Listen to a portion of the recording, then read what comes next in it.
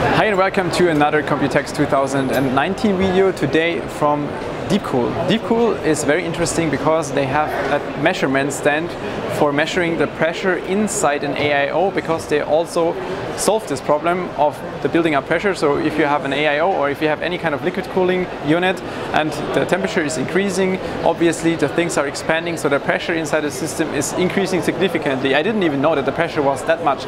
And Deepcool came up with a solution to compensate the pressure, to make sure there is no pressure building up inside your AIO. So we will take a look at this thing in a minute.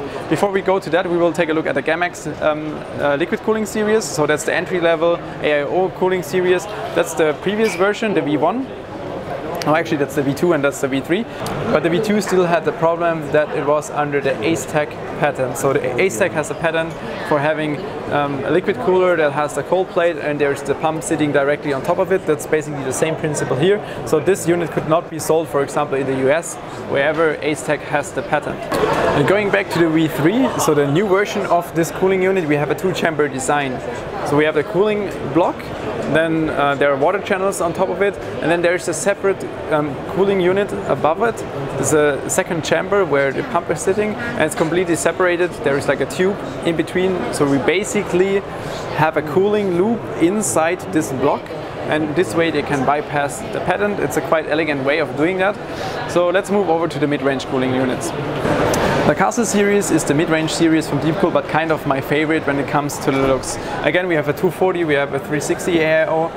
It's again a two-chamber design.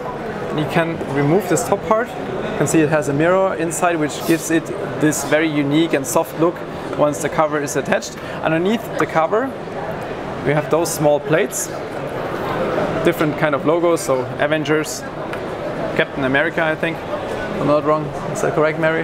Yeah, it's correct.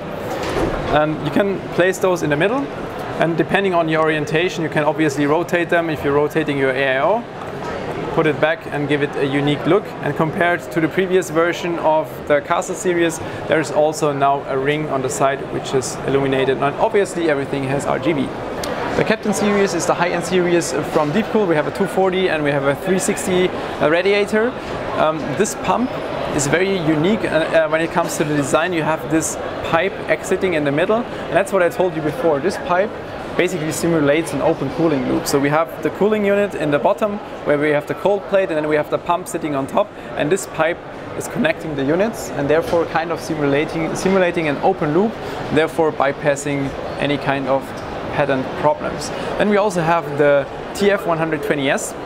The TF120S is a fan from Deepcool. We have a two-blade design which should increase the airflow in theory, and then we also have those things on here which I thought are somehow for manufacturing process when it comes to injection molding, but it's not. Those are specially measured and also specially produced, so the distance between those individual blades is different on all single corners, and that's for noise cancellation. So noise will be trapped inside those, and because they have different measurements, they can cancel out different types of sound. So let's simply just take a look at the graphs. So the yellow line is the anti-leak technology 240 AIO, and the teal line is the normal AIO. In this graph we have time from 0 to 480 seconds, so this is the time. We have the pressure on the left side in kPa, so 16.3 kPa for example, that's 160 millibar. On the right side we have the temperature of the system. You can see with increasing temperature, the pressure inside the system is also increasing. Bottom line is anti-leak, teal line is the normal one. We're starting at about 300 millibar on the anti-leak, ending at about 400 millibar when it comes to 70 degrees Celsius, while the teal line starts at already 400 millibar, ends at about 800 millibar. So the pressure inside the AIO without anti-leak technology is almost 1 bar when the temperature is really high of about 70 degrees Celsius.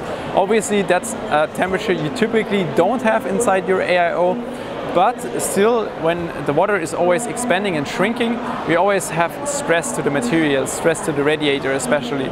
So after, let's say, 2 or 3 years and 1,000 temperature cycles, it will be, or eventually it could be a problem that your AIO starts to leak earlier because of the stress to the material. So obviously anti-leak technology can be positive for your system and can be positive for the AIO lifetime. This is showing a normal radiator of the AIO. That's the area where typically the pipes are connected.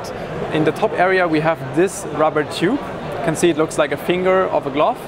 And what happens is once the temperature is increasing, once the pressure is increasing, the pressure will basically compensate or compress this rubber finger, and therefore we have a different volume, and therefore the pressure is by far not increasing as much as before.